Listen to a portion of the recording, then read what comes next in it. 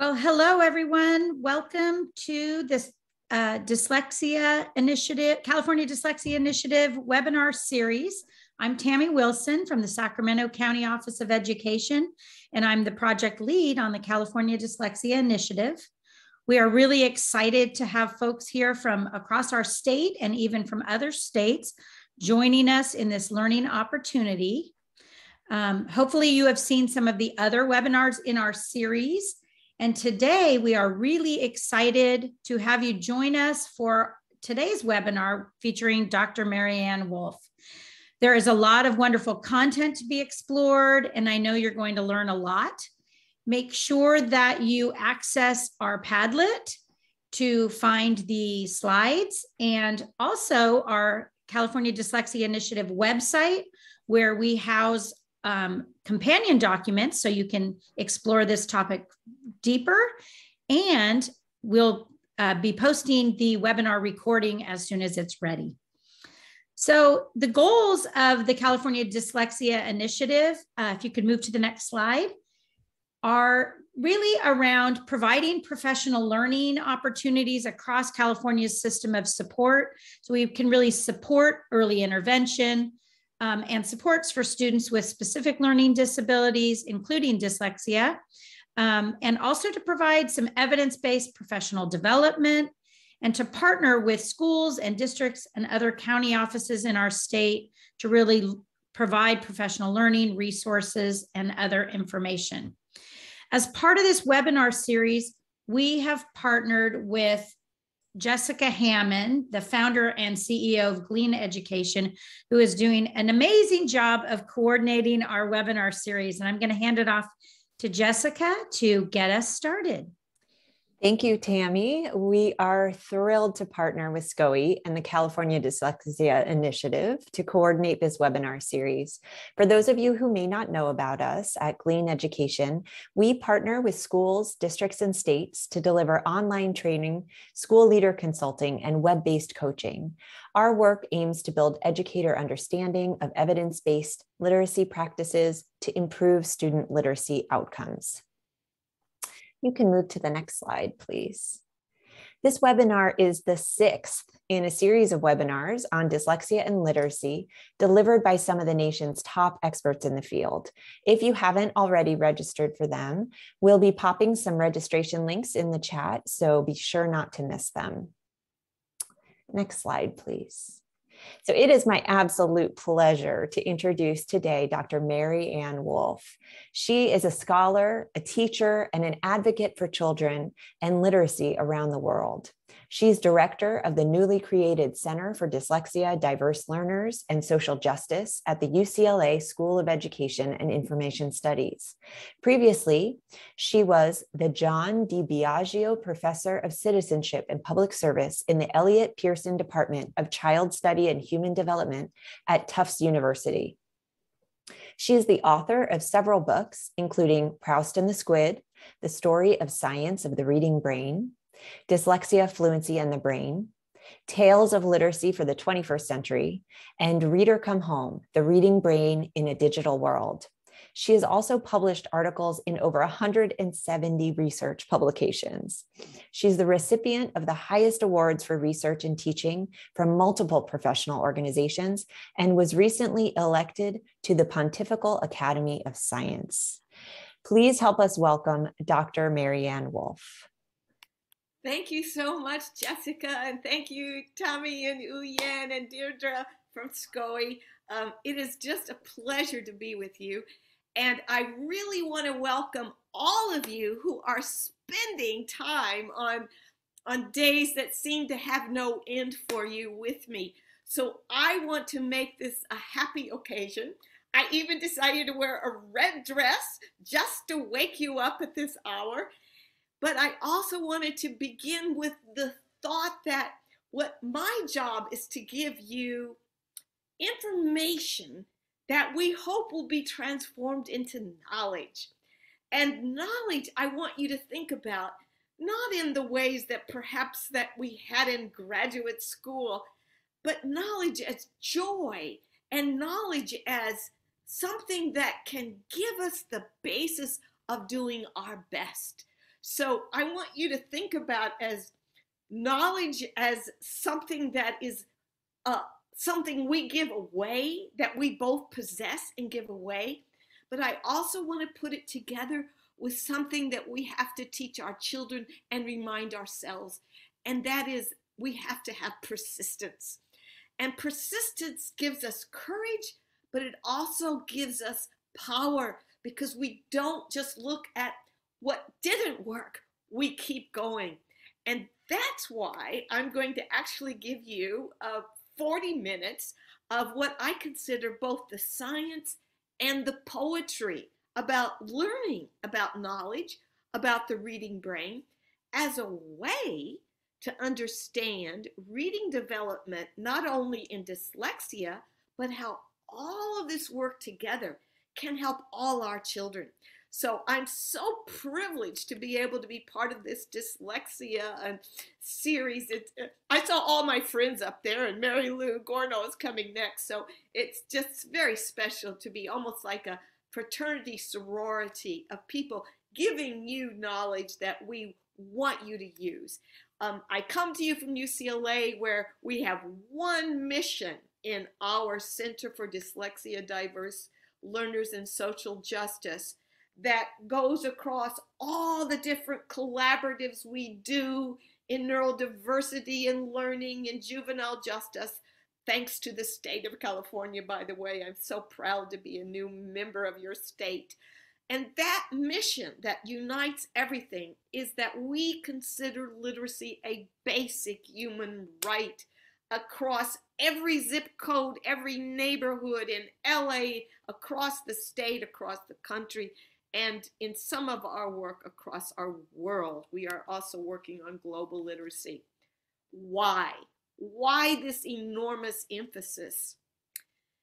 For me, I was always thinking about the Kurt Vonnegut line that what does an artist do, but tells the public, like a canary in the mine, that there's something wrong in the mine. Well, literacy, when it doesn't develop, is like a canary in the mind. It tells us what isn't functioning yet there that we can do something about. But it begins, from my standpoint, with the absolute premise and reality that literacy changes your brain. Changes the brain, that changes the individual, that changes the society, that changes the future of our species. And even though that won't be part of my talk today, I cannot not say that part of my work on literacy is because we need the deepest forms of literacy to preserve democracy through our critical analysis and empathy, and I will talk to you about that. But literacy is changing, and even though today's talk is not about how digital culture changes us, I hope some of you read some of my work in Read or Come Home about that. In this talk, I'm really emphasizing the reading brain and dyslexia as something that will help all children learn to read. Now, one of the first questions is, what is dyslexia? And do we have a unified, absolutely perfect definition of it? No, we do not. Rather, I want you to think about it as a group of different forms of challenges, most of which are based on different brain organizations and that persist despite every if you will, every measure of intelligence, which is just like everybody else's bell-shaped curve.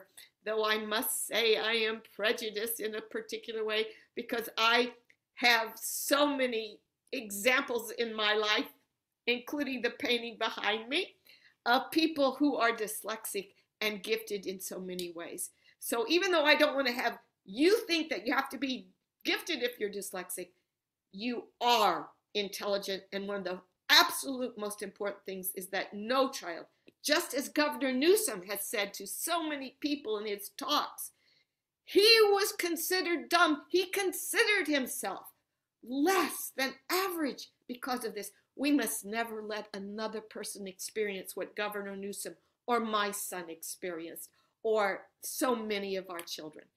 But I want to emphasize that we are talking about heterogeneity in dyslexia, and we have to be able to figure out very early on, how do we find out about the risk factors, not only for dyslexia, but for reading in general. So part of our work is understanding what does screening, assessment, diagnosis, and intervention and instruction, how do we put this knowledge to work on that? And we do that in our work by being translators between cognitive neuroscience and education. But we have a second goal, and that is we do not live in an ivory tower. We work in schools. We work in school systems and districts, and it's important for us to be always having a reciprocal relationship between educators. You who are watching this, how do we address the questions that are most important to you? And how, when we do our research, do we form relationships so that we are never just coming in and out, but being responsive and responsible to the questions that are across our state, across our country, on how do we make all children literate? Now, in today's talk, it's a quick one, but I hope I'll be able to help you understand, even in a short way, how the brain learns to read, and how this helps us understand reading development, and how it helps us understand that dyslexia can disrupt different forms of the reading brain, because the reading brain is a circuit, and we'll talk about that in just a minute. But we want to know, how can we take all this knowledge that we're building and use it in conjunction with the knowledge that our teachers and our parents have about risk and protective factors? How can we take all this knowledge to give better instruction, to give better screeners, to give better intervention? And that's really important. So we're looking at the whole child all the time. But now we use cognitive neuroscience to do that in large part because I have found in my work at the Harvard Reading Lab many years ago that, just as my colleague Stanislaus Dehaene said, that when we understand the reading brain circuit, we actually simplify the teacher's task, because we get to know the parts that we need to understand how they're developing, how well they're developing, or whether they aren't developing. And that's across all languages. Now, the reading circuit, just think of your house. Your house has to have all these connections. Well, the brain does too. Now, what's interesting about reading, there's no one place for it. There's no one gene for it. There is nothing that's just a plop on the map of the circuit and say, that's reading. No, it's a circuit of connecting major parts. And that circuit is going to look different according to your languages. So if we look at English and alphabets, you're going to have certain parts that are going to be emphasized. But if you speak Chinese or Japanese kanji, you're going to use actually more of your visual areas in both hemispheres than you do in English or alphabetic systems. Now, why do I tell you anything about that? Because I need to emphasize that circuit is plastic. Because there's no genes, it means that the brain uses one of its best design principles and makes a plastic circuit that will reflect not just the writing system, but how you teach. The educational emphases will change how that circuit works. Your methods are important. The medium, another talk, but the medium itself has different characteristics or affordances and will emphasize either very rapid processing or slower processing to get at some of the more, if you will, sophisticated processes involved. I wish I had hours with you, but do read some of the other work I have to understand how the medium, that digital culture that we all depend so much on during COVID, has ramifications for how we read. But I want you to look at just a few slides with me about how the young brain, before reading ever occurs, has to develop in that 0 to 5 period. And I need to say inequity begins here in the 0 to 5 period. If I could have a campaign across the state, it would be to connect all the wonderful efforts and initiatives you're having about what are the parts that will go and ultimately get connected in the reading circuit that we as a society have to help our parents of all economic circumstances, of all languages, help develop in our young.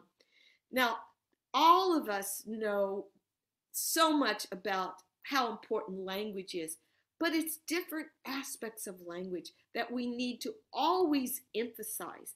And I use the term possum, that ugly marsupial reed line always calls. Why do you use the word possum?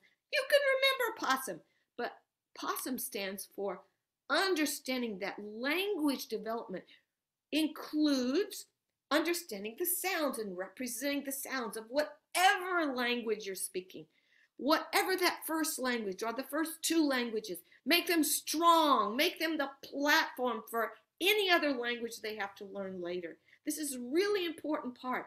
To be a multilingual person, a bilingual person, an emerging language learner is one of the most wonderful preparations for a better brain when you're an adult. But there are things along the way that we have to do to help develop it. Phoneme awareness is another way of talking about one of the things we have to emphasize. But what I want you to realize is that we need to have exposures to the phonemes of whatever the language is. We need to have exposure to the words, for the words are developing the child's language regions, and the words are connected to concepts, and concepts are connected to the background knowledge that a child brings to bear when they are reading. And there is nothing more ominous for me when I realize for years we've had all this data about how, whether we're talking about vocabulary and background knowledge, the rich get richer and the poor get poor. But they aren't just about cognitive and linguistic poverty. It's also social and emotional. When we have children who are hearing words after words after words, hearing stories read to them, they are getting all of these areas of the brain activated. Every story introduces information, not just about concepts, but about how creatures feel, how others think. So we're leaving the egocentrism that is the natural domain of childhood. Piaget certainly made us all know that. But as Vygotsky said, there's this social element that is happening during this 0 to 5 period, and there's nothing better than books like Frog and Toad and Charlotte's Web.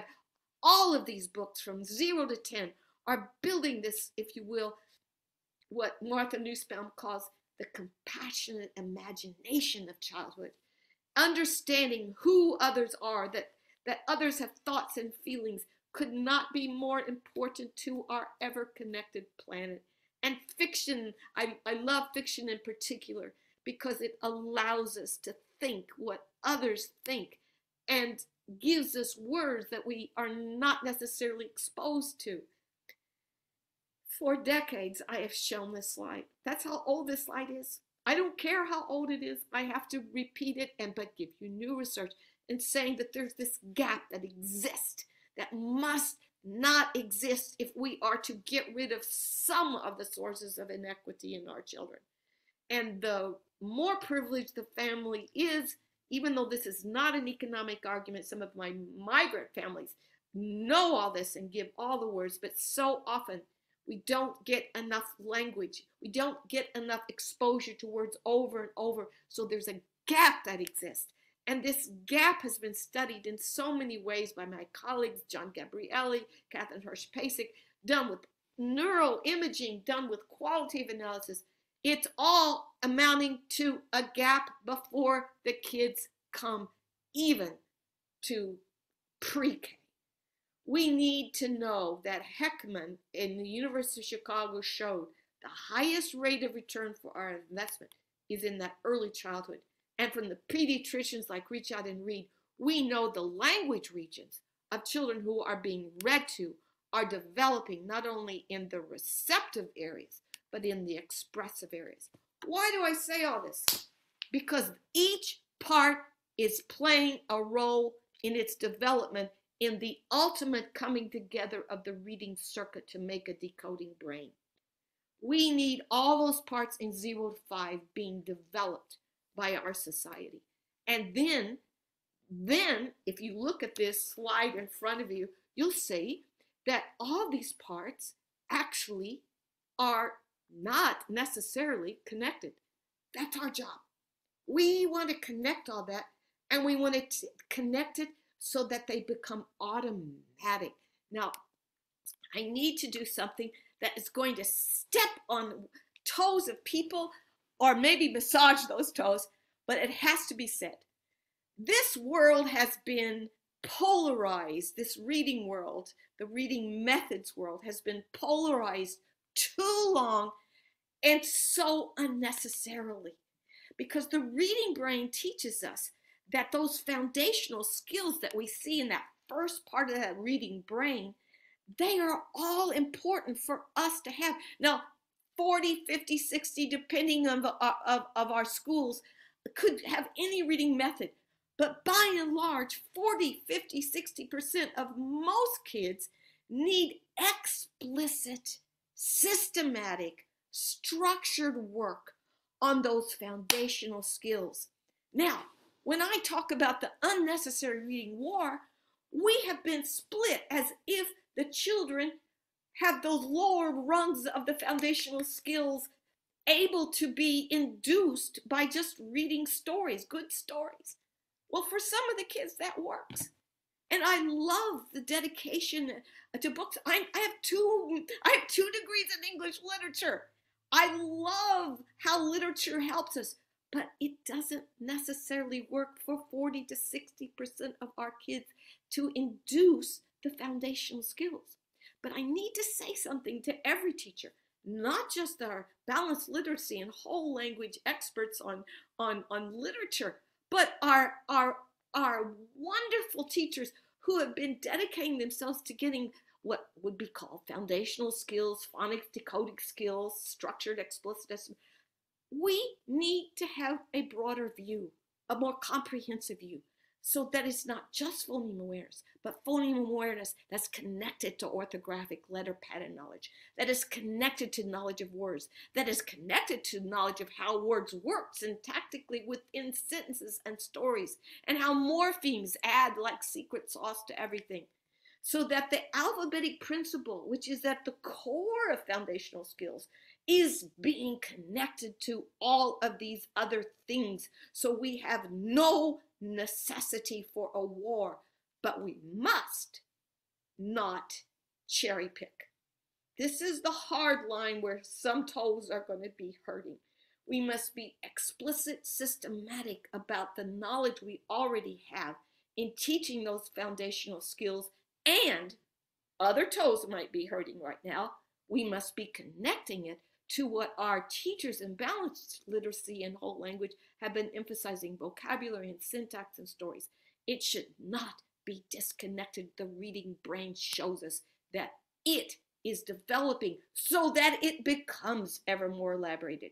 So these foundational skills, we have to work on them so they're automatic and become a bridge to an ever more elaborated deep reading brain. Now, the deep reading processes are really important for me to be able to talk to you, because it's where science and poetry comes together. Every child has to be able to have enough background knowledge to connect the word to what they know. Connie Jules said this years ago. The biggest mistake in early teaching of reading is to think that when a child decodes the word, they know it. That it's just not the way it works. It is so often the case that whether we're talking about our emergent language learners, or learners who have linguistic poverty in their background, we have to realize what we are doing is helping build that background knowledge as teachers. And we are analogy makers. So we are constantly going from what we know to what we see. But we're also people of feeling. And I can't emphasize enough that these stories, however vocabulary controlled the ones that I write, there are really crazy stories like duck, duck, that have 2 words in them.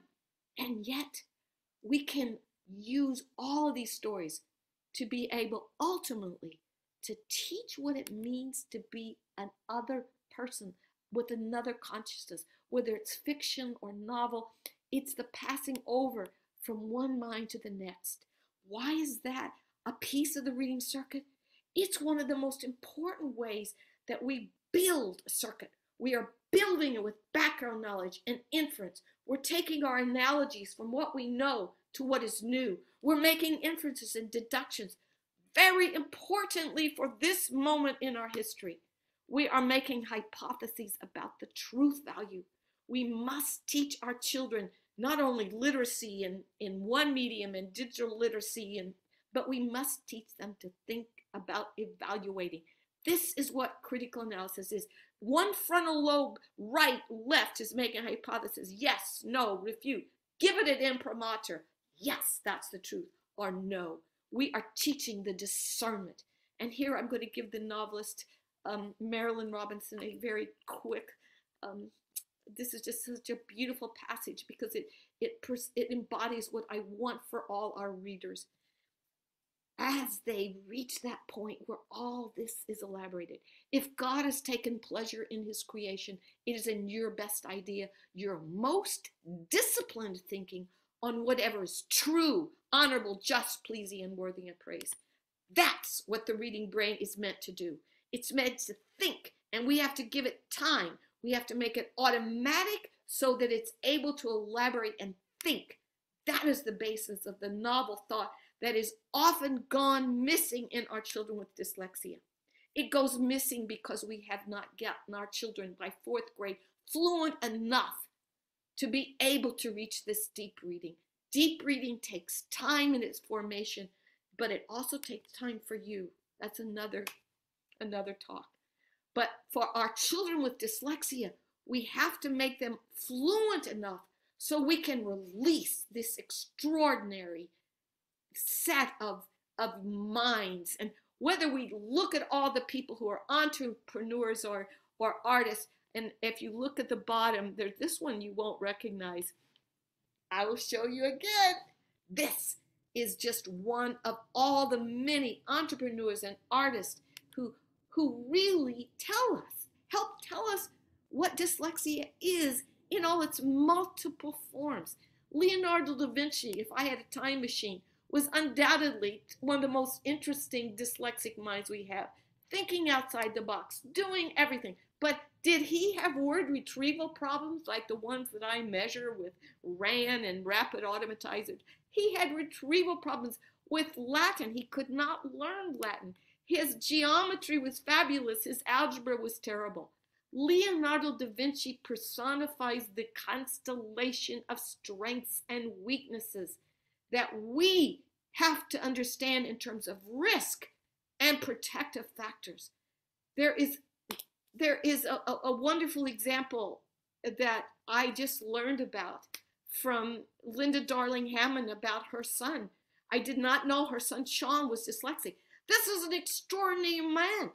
I was listening to him and I did not realize he was dyslexic, but he personifies the same extraordinary mix of strength and weaknesses, like our governor, like my son. And what we have to understand is we have to understand the combination, the whole child. And that's what people like Marilyn Gornall-Timpany, your next speaker, Famiko Haft, all these people who are doing such wonderful work at UCSF Medical Center, the Dyslexia Center, we're all working together on looking at the whole of it. What protects? What is the resiliency? And the resiliency is something that maybe my son was able to build. Maybe Linda Darling Hammond's son was able to build because we were advocates for our children. You are going to be with children and individuals who do not have those advocates, and you are becoming the advocate. And so we want to use this integrative approach to understand that so many of our children, I don't use the term 1 out of 5, but we have at least 10% of our kids. And if we look at it before they're even born, we see that there are differences in the families of children with dyslexia. There are differences in the connections in that circuitry before the circuit forms itself. But we have a paradox. We know all this, and yet we do not identify usually until 2 or 3, grade 2 or 3.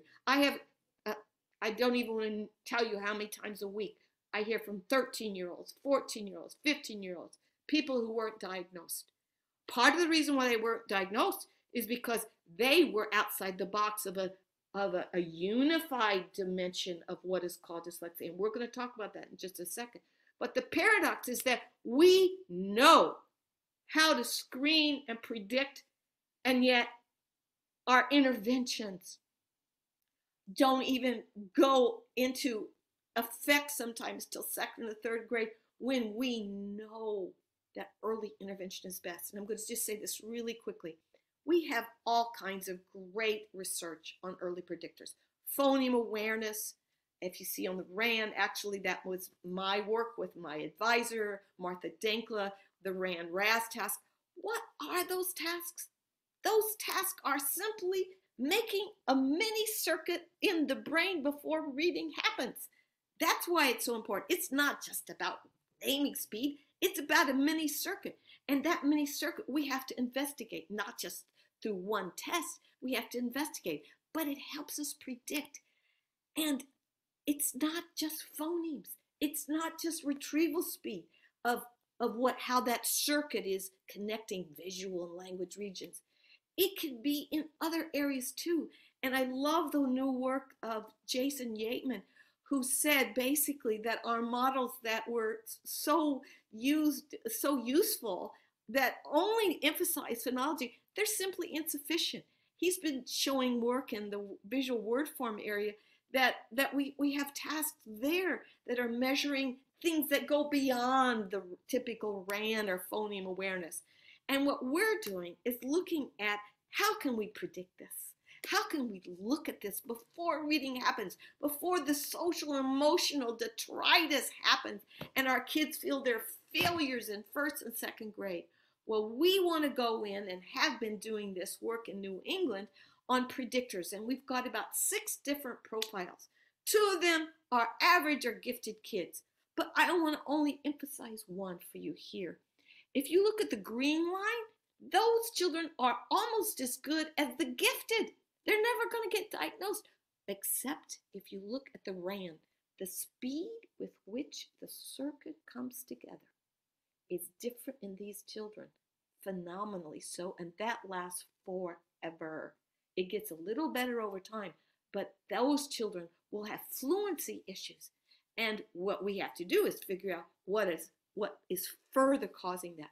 But then what do?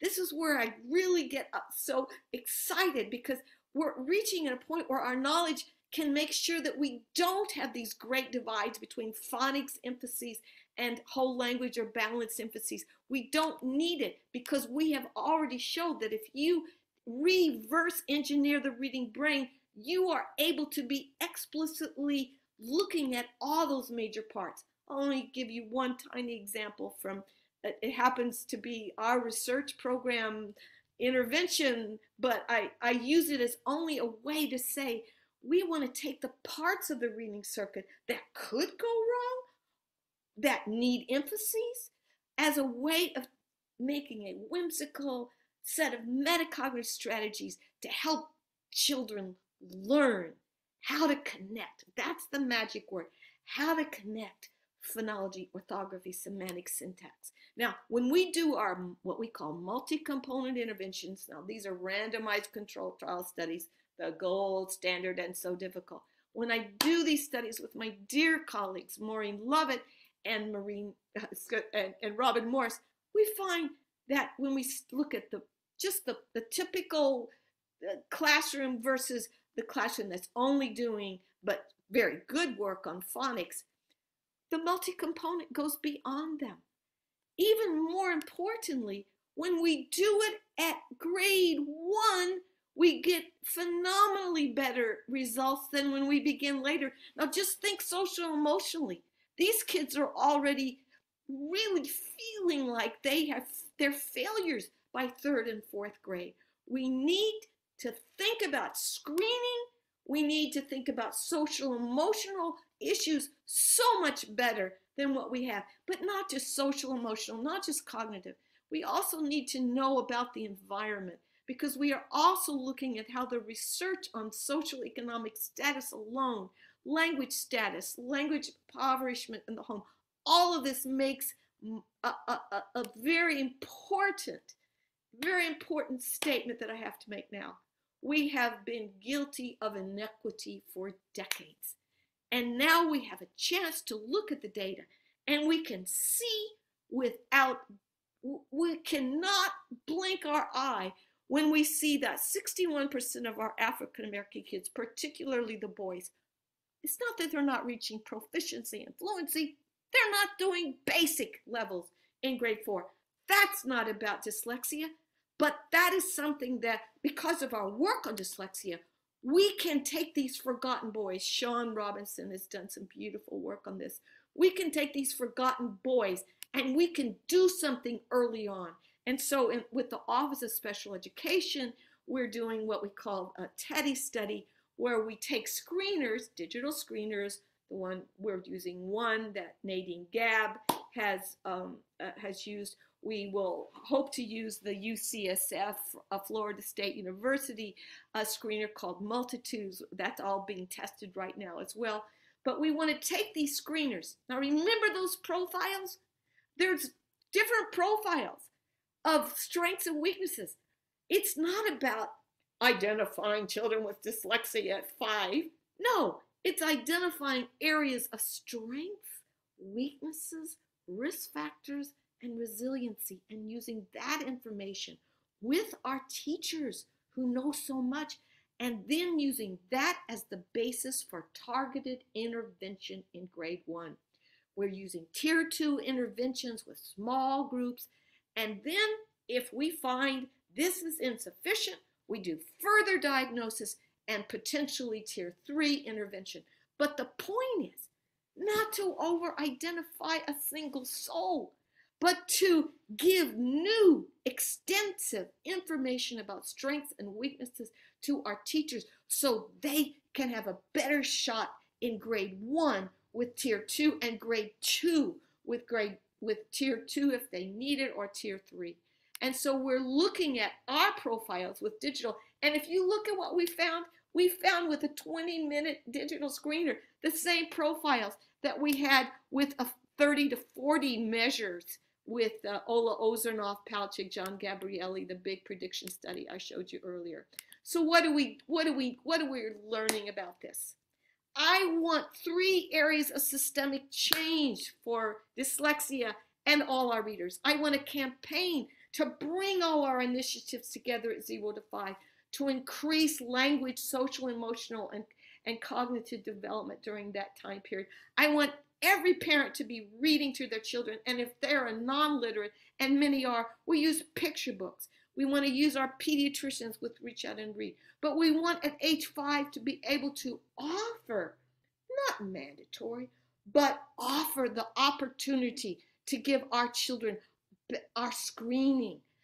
Remember, not to over-identify, not to over-identify our children who are language learners or our children of color. It's never about that. It's about looking at the whole child and using that information from assessment to teach our teachers how best to give targeted intervention.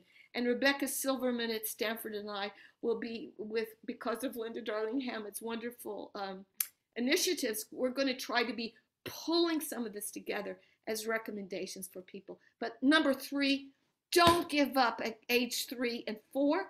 Our teachers weren't trained. We have to train grades 4 to 12 how to identify and what to do with our older readers as well. So we want a complete plan, and we want a plan that changes our conceptualization of dyslexia from local schools to cities. We're working with LA Unified to the beautiful state initiatives. My goodness, even at one in our tiny little center, we are working as a collaborative with California State University, Sue Sears and others, to make a collaborative on neurodiversity and learning that gives better information to our pre-service and in-service teachers. That's one state initiative. I know I don't say SCOE, but I know you do, the Sacramento Department of Education, Offices of Education, GLEAN.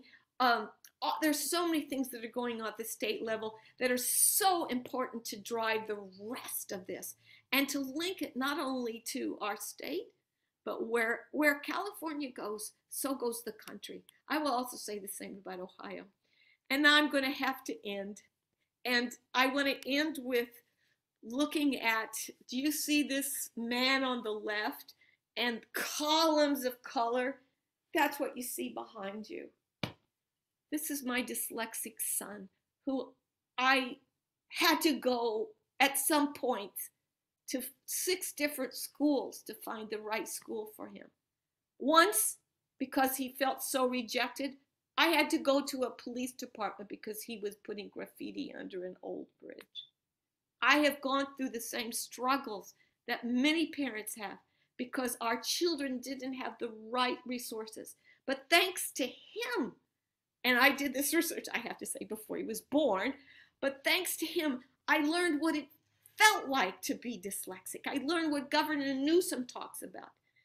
I want all of us to look at this psalm and to realize we can change the conceptualization of dyslexia, and we must.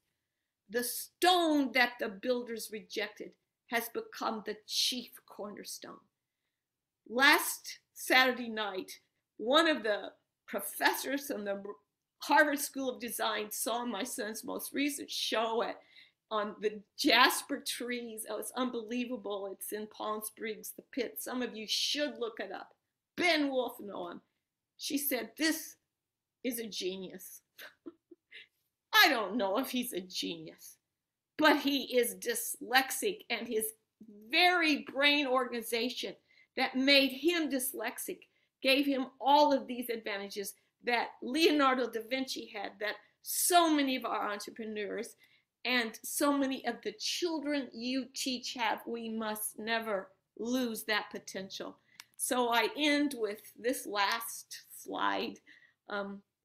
This information is not just about dyslexia, never has been and never will be in my work, in my center's work with Laura Reinhardt and Rebecca Gottlieb and Veronica Pedrosa and Trang Nguyen. We have what you have. We have a responsibility and a charge to release the potential of all our children using this knowledge. Knowledge is joy, knowledge is power, but persistence is essential for all of us. And I'll end with 2 quotes from 2 poets. Novelist Marilynne Robinson said, "The greatest test ever made of human wisdom and decency may very well come to this time or the next. We must teach and learn broadly and seriously." That's what this knowledge about dyslexia gives all our children. And now I want to end with Amanda Gorman, our amazing poet, who at the inauguration said this: "For while we have our eyes on the future, history has its eyes on us." I take that as our charge, our mutual test, and I say to you, Godspeed, and thank every single one of you for listening to this and taking this knowledge to heart as well as to mind. Thank you for your work. And Dr. now Wolf, we go back. thank you for that amazingly inspiring presentation and all the information therein. So thank you so much. We are gifted with 15 minutes for questions, so we will use that time to pick your brain. But before we do, I'd like to mention the companion document that we have created to accompany each of these webinars. The webinar companion document includes discussion prompts and all sorts of things to kind of dig further into this content. So please take a look at it. The document can be found at scoe.net/CA dyslexia. And then if you would turn just to the next slide, on that slide is our survey. And that is the way in which, Dr. Wolf, would you kindly turn to the next slide if you can?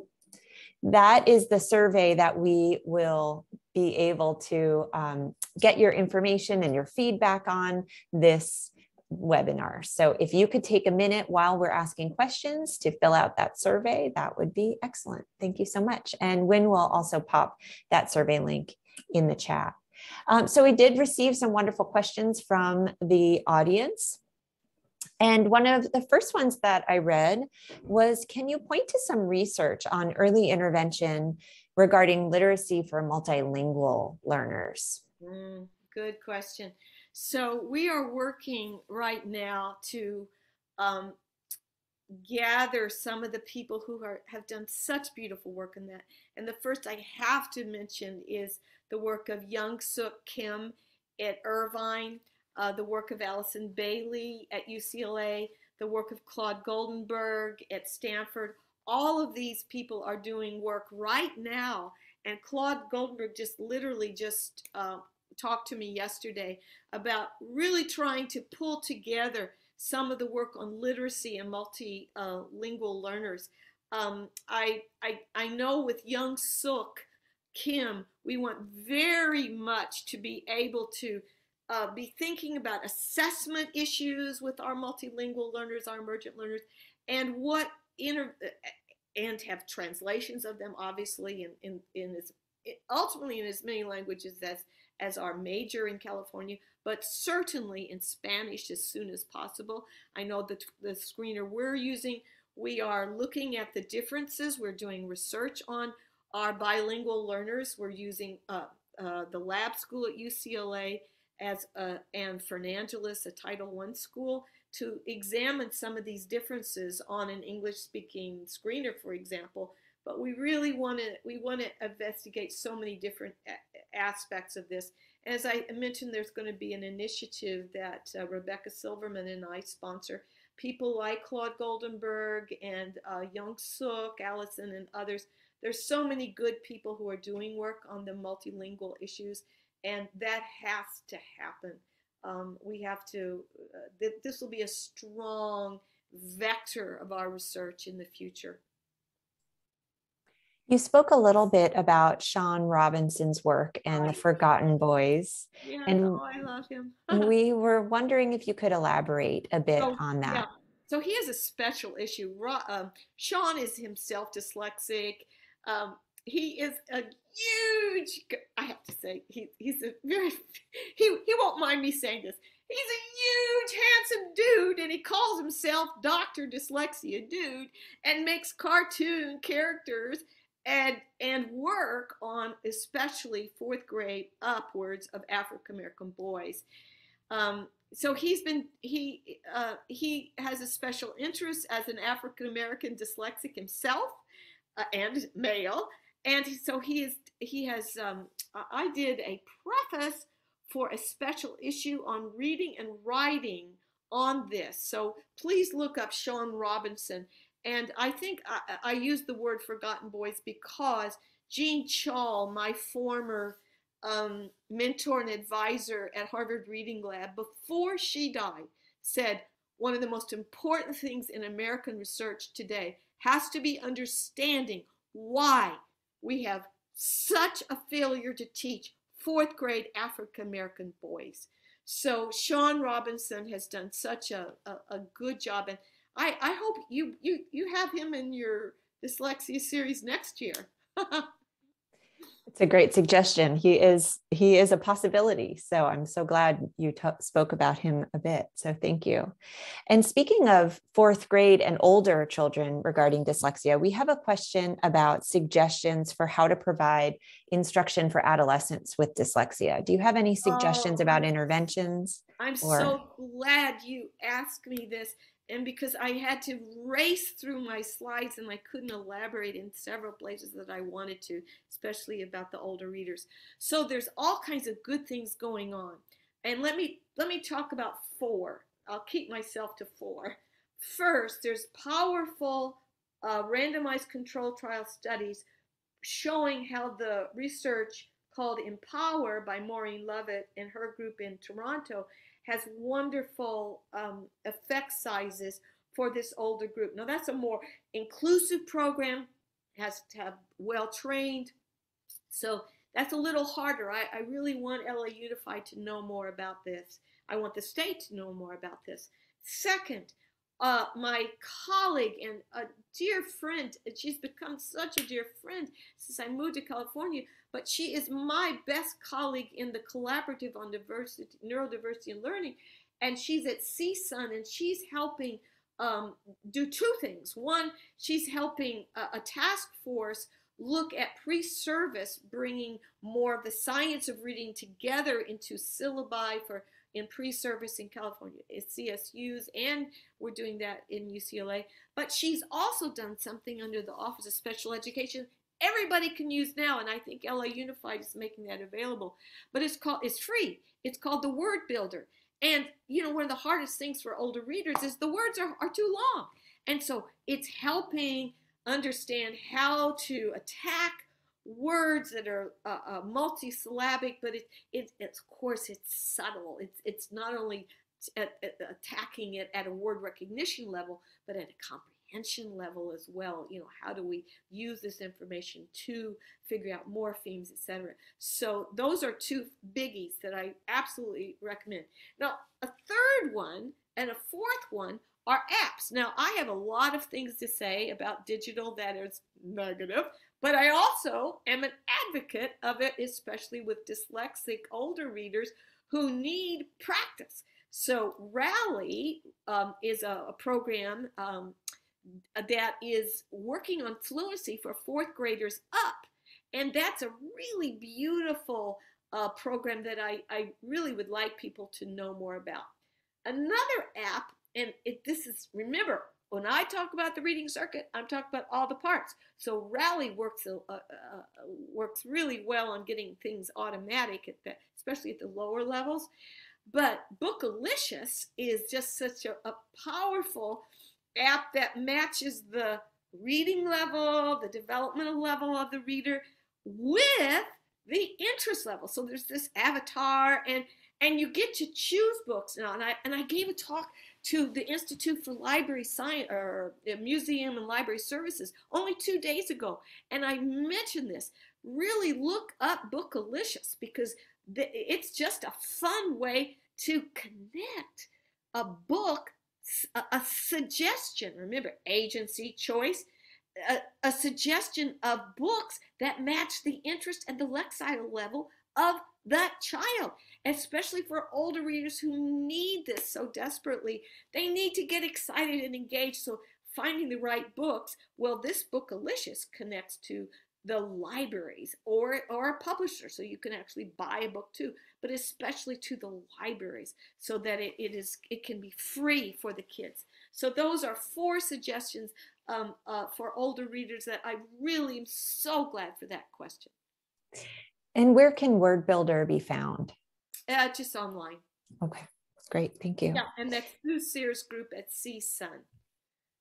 You spoke a lot about the importance of early skill building from 0 to 5 and how critical that time is. Do you have any suggestions for how that time can be used well and how to support that type of skill building at that early stage? Yes, I have 2 suggestions. And once I was given 2 minutes in a Boston TV station to give advice. I said 2 things. Talk to your kids, read to your kids. Now, of course, what I really meant, and had only 2 minutes to say, is that so often young parents, especially parents who have 2 jobs, 3 jobs, don't realize that they are one of the best teachers the child can ever have, whether they are literate or not. They are talking to their child. They often don't realize that a child's auditory system is even prenatally, that auditory uh, uh, area, nerve is myelinating ahead of other things prenatally, I think 2 months before. Now, why do I say such a seemingly odd piece of it? Because that means they're going to be developing and listening to your language from the start. And the more you talk and the more you read to them, the better they are getting these phonemes and these semantic connections. Now, the read every night is what I would like to begin at least at 6 months on. And I mean it as a ritual for tenderness, for affection, for giving the child your love of learning, but also, as what the pediatricians say, giving it a chance for dialogic reading. Now, please, I have to do this fast. If you think of neural imaging the brain of a 3-year-old or a 4-year-old who's from a very low income area, and you just want to see what effects there are if you read to your child, you will see dramatic differences between the children who are read to or not. Now, I'm going to add another new study by John Hutton, who's part of the Cincinnati group. And they gave the same story read to the child in that dialogic way where the parent is doing all these things and elaborating and eliciting. And then they compared that story just to an audio story or to a bells and whistles video, on an iPad. Well, I wish we could have a hands up on what was the better activation of the brain, because hands down, the person reading activated, it showed far more activation, and audio was next, and last was that iPad that was full of bells and whistles, which passively, gives information and gives fun, but doesn't elicit, doesn't demand, or doesn't give a chance, an opportunity for the imagination of the child to be at work. And so there's so many things. In fact, tomorrow I'm giving a talk at Santa Barbara on attention and distraction in our children. And so we've got so much to do, but talk, read. It builds language, concepts, and social emotional development. Fascinating. And so we have time for one last question, and I will take one from the Q&A. Do you have any tips on differentiating between a student who is truly dyslexic and a student who is linguistically poor at home, and how to differentiate them in your support? That's a really important, very, very important question.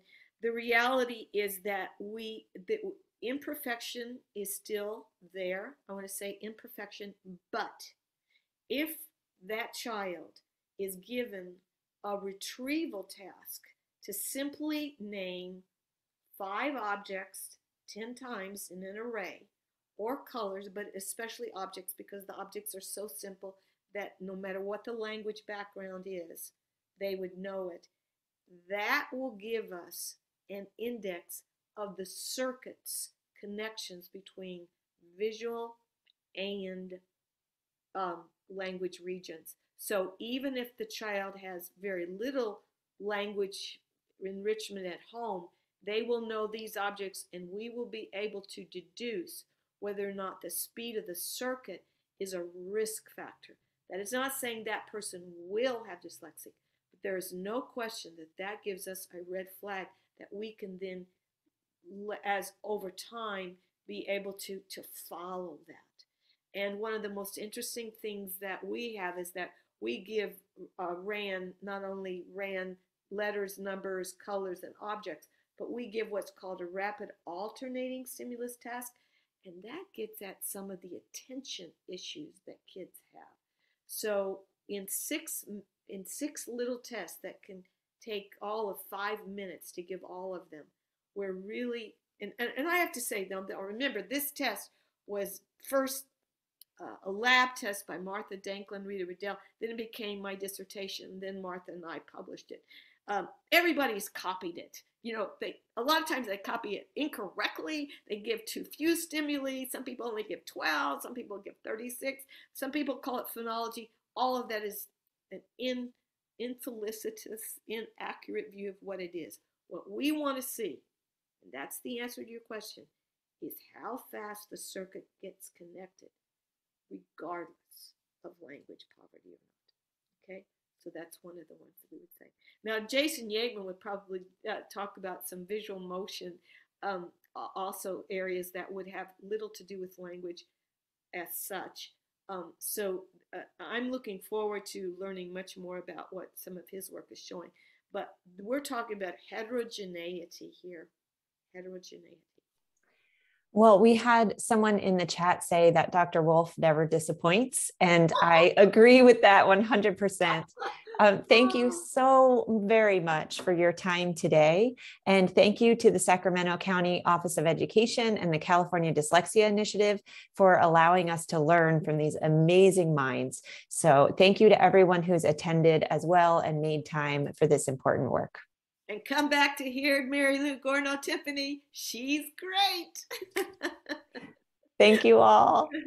Bye, everybody. Bye. Best wishes. Godspeed to you all. Thank you. Thank you for your work.